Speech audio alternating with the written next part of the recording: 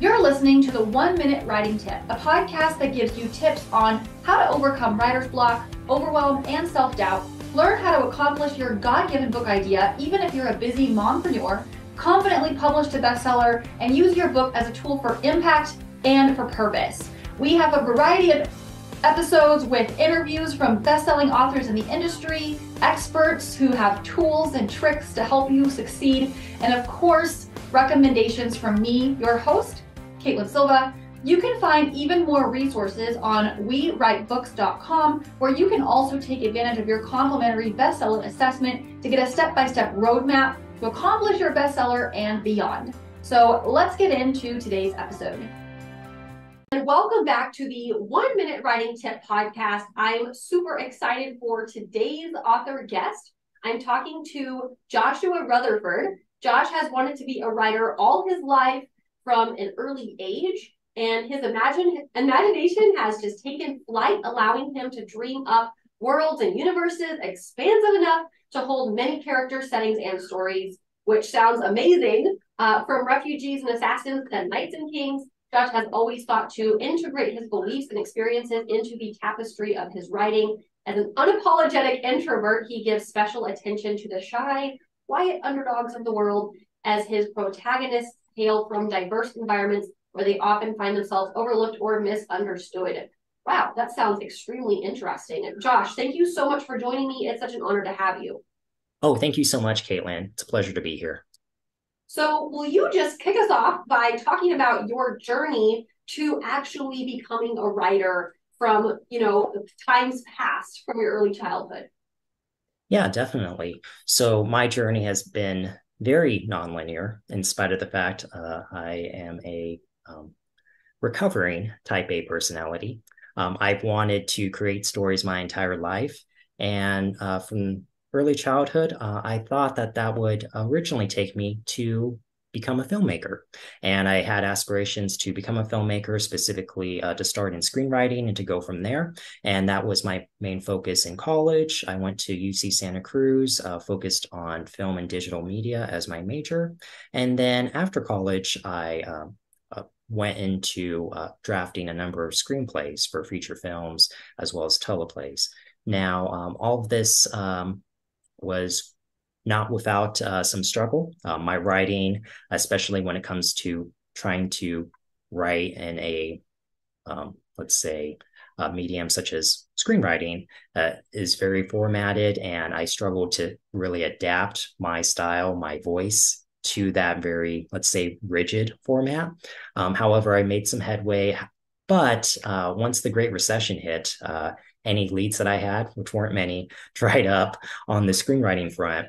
And I continued to dabble in screenwriting, but I just felt like this energy really pulling me to really express myself in a more liberated medium. And that's when I turned to novel writing.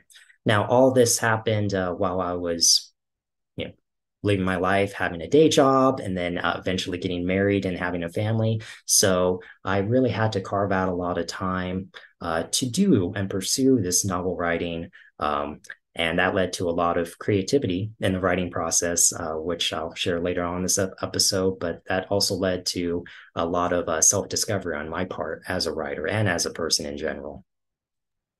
Wow, I love that. And I love how, despite things kind of drying up for you, you still recognize, okay, but this is about creativity and how can I pivot and still find a thing that is going to work for me and that's going to, have the results and the fruitfulness that I'm looking for. I love that so much. And, you're talking about how you became a father and how, you just started exploring all of those things that were inside of you, the creativity and the more, as you said, liberated, format. I know that screenplays need to be, a certain structure and that you approach a different way than when you're writing a novel, or creating a world in that way. And so just kind of talk to me about what that process was like for you. And, you were carving out this time for yourself for writing. And I truly believe that, writing itself, is a transformational experience. Like, you can't write a book without having some kind of personal transformation because of the nature of the process. So talk to me about that process for you and, how that really integrated with you having all these life changes and life transitions going on? Yeah, absolutely. Well, you hit the nail on the head in that, especially for someone like me, writing is so cathartic and it is a just a journey of self-discovery. And I found that many, many, many times in my life, probably too many at this point, going through different writing projects. In particular, making the transition from screenwriter to novelist. I remember there was this piece of feedback that I received from a producer. He gave me back producer's notes on a script, which he pretty much just tore apart. And I remember sitting with that feedback and thinking to myself, this is one person's professional opinion, but it's an opinion. And where do I go from here? And that really served as the catalyst for me penning my first novel. And what is kind of I won't say ironic, but let's just say off the heels of that criticism of one screenplay, which was completely torn apart, my inspiration for writing my first novel was from the story of another screenplay that was also torn apart. So, not to self sabotage myself or to pick on like stories that were kind of tossed into the heap, but every story that I tried to craft and have within myself, I just feel that there's so much there. And, again and again, I continue to go back to these ideas, these projects, which some of which I've abandoned, but others which I've really kind of picked up and kind of given their own legs to kind of take on a life of their own. And I think that's really central to my writing process is to really find ideas that are bigger than myself, bigger than my worries, my anxieties, or even my hopes and dreams and inspirations, and to try to give them as much life as possible so that they can live beyond me. And so that, when I'm writing, my characters almost have their own voices apart from my own, although oftentimes they reflect my own too. So, yeah, definitely finding those larger than life moments, yeah, in my writing. Yeah, absolutely. Wow, there's just so much there, but it's so true. Like, I think it's so important to, recognize that just because something doesn't turn out the way you hoped or that you wanted doesn't mean that you give up on it. Like, you just pivot and you find, okay, where's the lesson for me in this? Where's the opportunity? How can I make a change or make a transition to still pursue this end goal that I'm looking for? And I feel like that's going to be kind of this thread as we're talking because, that's come up now and it's part of your journey. And I think that it's so cool that you're sharing that your process has been taking those things that were thrown into the heap, as you said, and then transforming them into something that actually ended up becoming a good thing in your life, and then leading to more opportunity. So, specifically as you have become a dad and you've started to explore different facets of your life, how has that really fit into your writing and how has that affected your approach to writing as well? Yeah, well, in becoming a dad, definitely time management has taken on a life of its own and has forced me to become more flexible and adaptable. When I wrote my first novel, I did it just before I had my first child. So that process looked wildly different than all the novels that came afterwards, because carving out large blocks of time, whether it be in the morning or in the evening. I was previously both a morning writer and a night writer.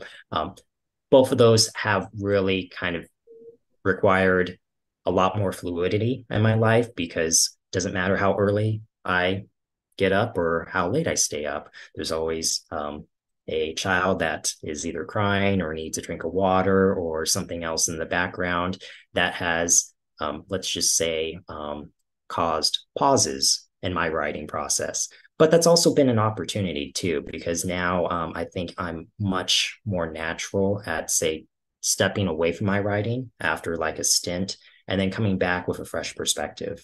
And I really think having that just kind of, even if it's just to provide my child with a drink of water or something very organic in that nature, It's just, those little like pauses and interruptions help me to get outside my own head, which sounds somewhat counterintuitive for a writer, but it also allows me to take a step back to see what I've done and to make sure that I'm going in the right direction. So kind of those little kind of tweaks and pauses I've integrated more into my writing. So instead of having a 4 hour block of writing, I may have lots of little blocks of writing spread out throughout the day.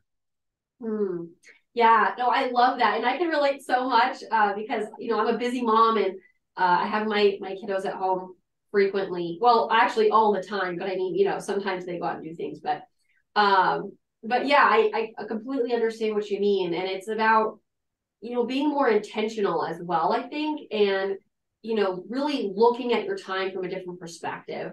And I think you hit the nail on the head with that too, is that when you have children and you have, parental responsibilities, all of a sudden, they're your priority. Like they come first, but your writing's still really important. And so it's just looking at it in a balanced way and looking at the positive outcomes and shifting your thinking around, okay, maybe I don't have in the morning and the evening, like several hours, but I do have 30 minutes here or an hour here, or, and you work it in a really intentional and purposeful kind of way.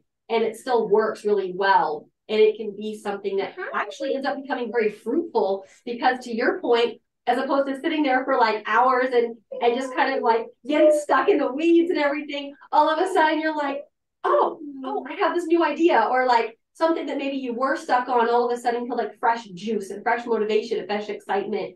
And you're like, oh, I can't wait to dive back in, because you just kind of, it's almost like you give yourself a cliffhanger, as the writer for your own story, and you can't wait to continue and kind of see where it goes. And that's, I think, super exciting and super fun. So I love that you shared that as well. So, okay, you mentioned that time has definitely shifted for you in writing, and that your actual process has kind of changed as you've had to do different things and approach it in different ways. So what would be your biggest challenges that you would say that come up for you during the writing process as you're trying to actually create your books? I'd say my biggest challenges are to stay consistent in my output. Certainly my imagination and creativity, I won't say they've been impacted, but the impact to that has not been as noticeable as, say, my output. And by that, I mean, one week I might have a lot of time to write and I might pat myself on the back and like, oh, way to go, Josh. You got so many pages done. And then the next week, because of many interruptions or conflicting responsibilities, I might not get any writing done, or the writing I get done is not to my standards. So really kind of being conscious of those checks and balances I have to do, and really managing my time and my output have been something that I've struggled with, I'll be honest. And, out of that entire process, that now my kids are 5 and 7. So it's been years and years that I've had a chance to, let's say, revisit this and refine this as much as possible. I've learned to be very, not only intentional, but very forgiving of myself and very compassionate. And that's been a struggle for me, being a recovering type A personality and a recovering perfectionist, to be more of a realist as a writer. Yeah, no, I was literally thinking that as you were talking. I was thinking, yes, you have to have grace with yourself so much. And I can see that as well, especially with the screenwriter background, where you have it's so rigid and you do have to fit into, the format and the approach and the structure. And in order for it to even go on to the next level, it has to have a certain rating and just so many different facets that is challenging. And when you're used to kind of fitting into a certain box, and then all of a sudden everything kind of gets flipped upside down and changed and it's so different. It's like, whoa, how do I measure myself now? How do I measure my thinking around what I'm accomplishing and my success and all those different things? And I think it is important to be realistic and to look at your situation in a very, not like you said, not just with intention and purpose, but also with grace and compassion, and applying that same that we receive, from the Lord to ourselves in our lives, through writing or anything else we're doing through any venture. I think that's so important. It's such a good point that you made. And I think, your output just isn't going to be the same. It's like just being a parent, your output, if you're a single person with no responsibilities other than just your work and whatever you're working on at home or whatever it is always going to be dynamically different than when you have, all these different other things going on. So, yep, I 100% relate to that point. So carrying that through, talking about how you're having grace with yourself, you're doing these little tiny blocks of time as you pause and step away. What would be your top 1 to 3 kind of tips or suggestions for aspiring authors who have been wanting to write a book for a very long time, but they've been held back by like doubts and fears and struggles through that process? I'd start by saying that the writing process is something where you need very deliberate practice. I know that term has been thrown around in a lot of self-help books and everything, but how I'm using it for the purposes of this podcast is deliberate practice, and that tweaks and pivoting and changing a plan is essential to really becoming a successful author, at least in my opinion, because I know so many would-be writers who get so stuck on trying to forge a very rigid plan that they never even get started. They think they have to get every single step right and that they can't deviate from their plan in order to reach an end goal.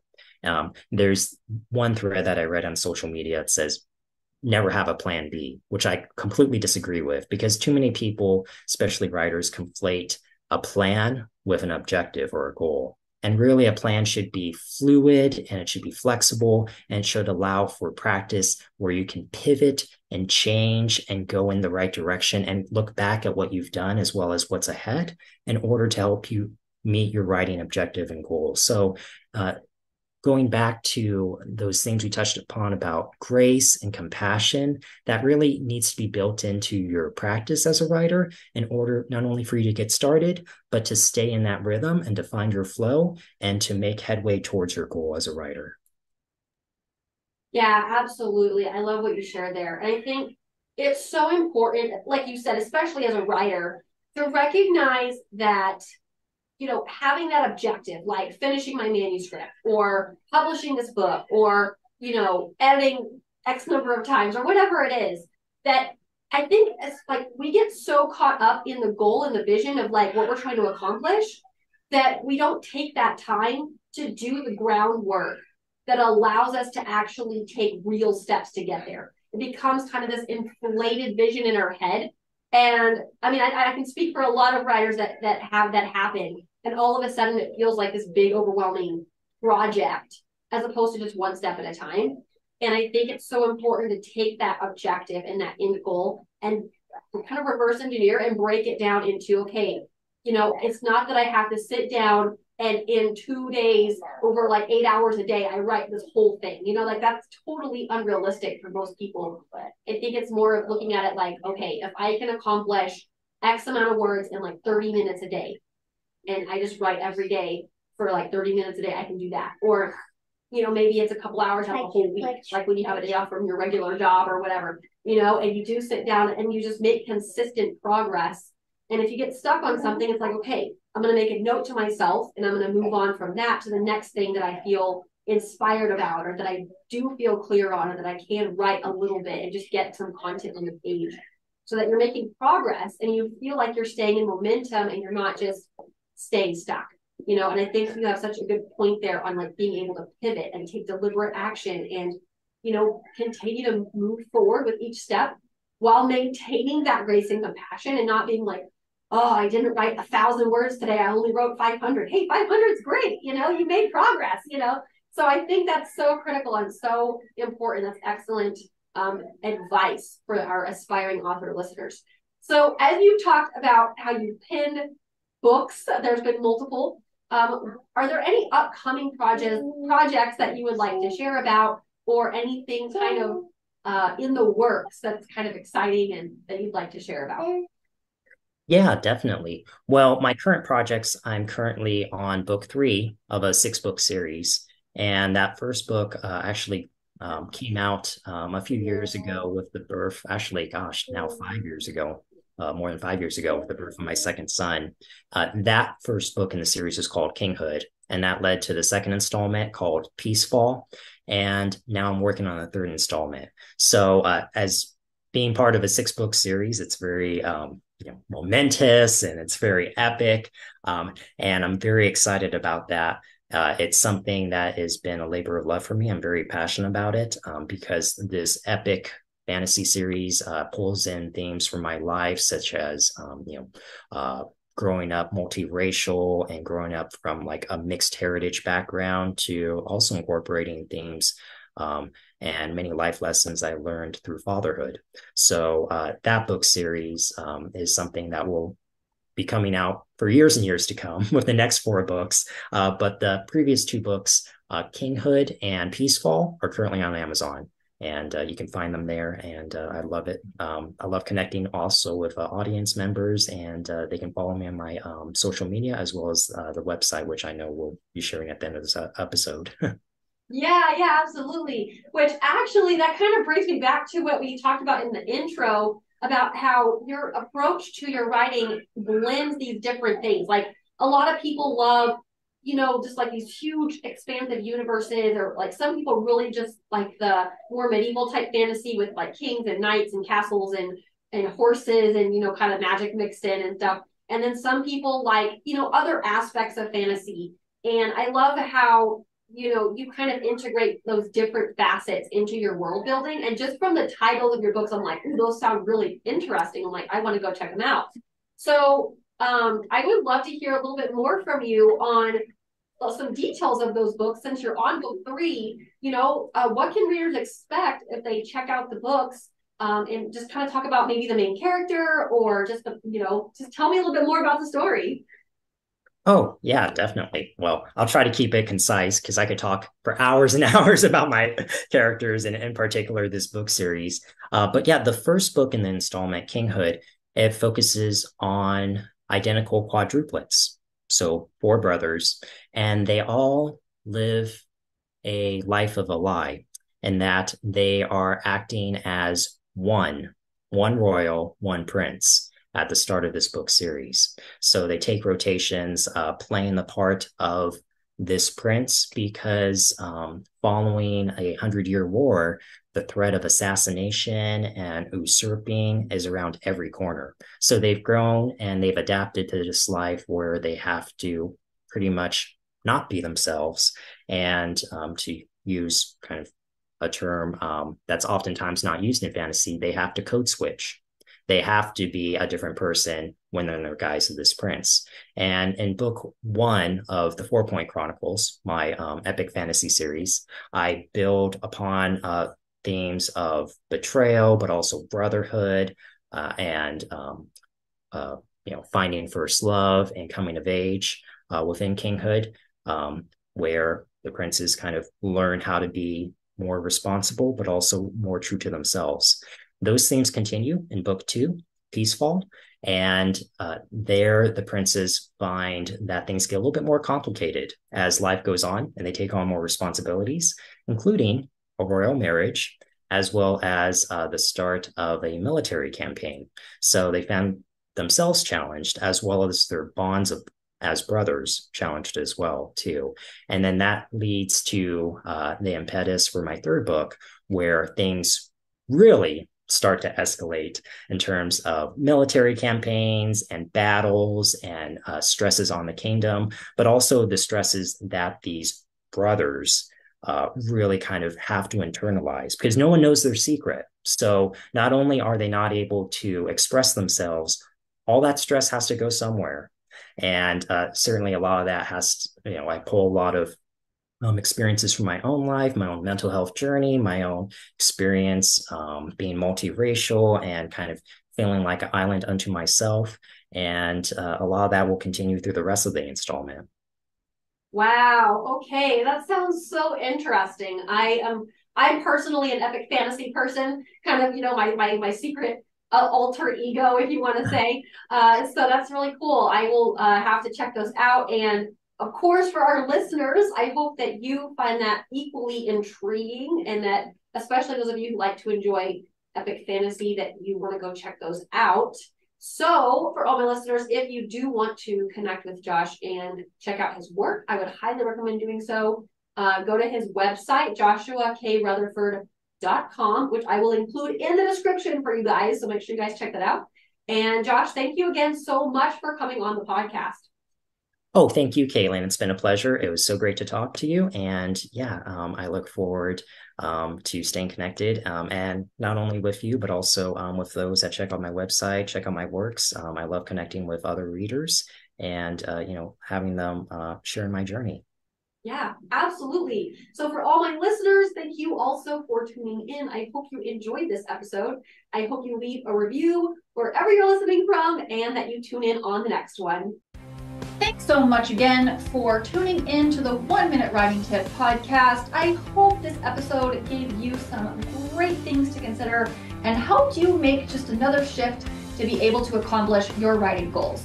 If you'd like to connect further, go to wewritebooks.com or take the opportunity to get your complimentary bestseller assessment to help you finally dig into where your biggest challenges have been, map out the best next steps for you, and get my personal recommendation so that you can accomplish your writing goals. Go to wewritebooks.com/bestseller assessment, and I can't wait to connect with you further from there.